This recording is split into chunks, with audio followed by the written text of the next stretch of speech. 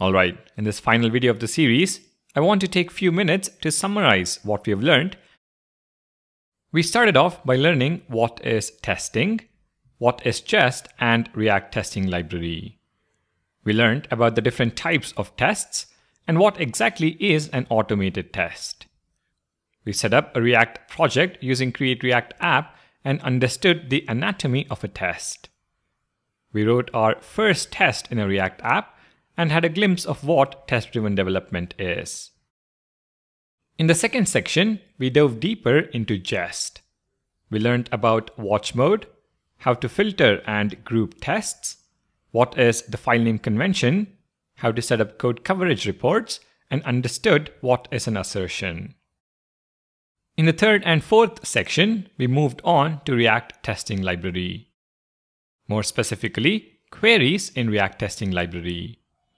We understood the different types of queries, the priority for their usage, understood the difference between get by, query by, find by, and when to use them.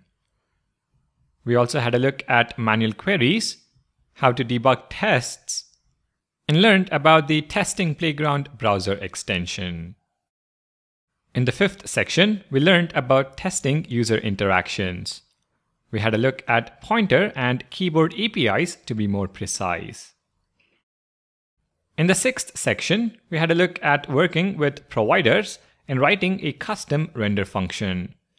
We also learned how to test custom React hooks. In the seventh section, our focus was on mocking. We learned how to mock functions in our tests with Jest and how to mock HTTP requests with mock service worker. In the last section, we learned about static analysis testing.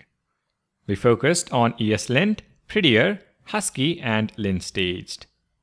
All of them come together to improve the quality of the code you write as a team. With that, we come to the end of this series on React testing. It was one that was constantly requested, and I hope you now have a good knowledge of the fundamentals. If you would like to support the channel, or if you're generally interested in more content, please do check the description for links to support the channel or buy my paid course on preparing for a front-end interview. As always, thank you for watching, and until next time, take care.